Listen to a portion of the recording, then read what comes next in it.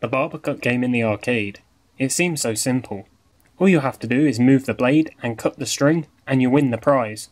But is it really this easy? The prizes in this game can range from anything such as plush, all the way up to bigger prizes like an iPad or even a games console. Of course, this helps suggest that the game is in fact rigged, so let's take a look how exactly does this work. Within the machine's settings, an operator can adjust how much money they want to get back per prize given out.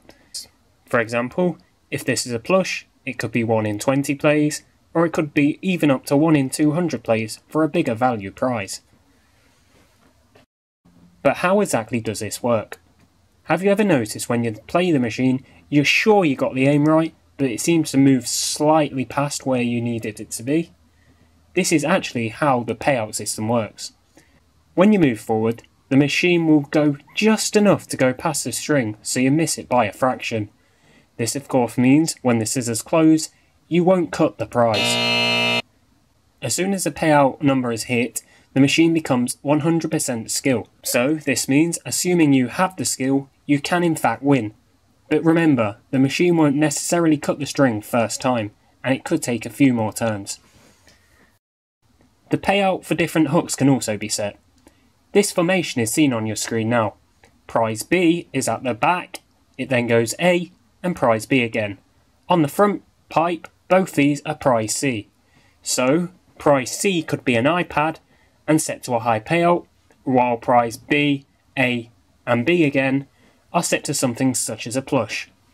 This of course means just because prize A may be due, prize C at the front may be still a few turns off, so you always want to be looking out for this too. So what are some tips so you can become a winner? The first thing you want to be doing is observing other people play before you insert any of your own money. When they let go of the button, does the machine appear to inch forward slightly? If so, the machine may not be due. When this is happening, it's always worth having a couple of turns, because you never know, it may only be a few goes off, turning to 100% skill. However, you never want to go over the top for the prize you're playing for. The second thing you want to do is look for damaged strings. Even when the machine's 100% skill, it can still take many turns to cut the string, so a damaged string is a lot easier to win. Take a look at this clip here.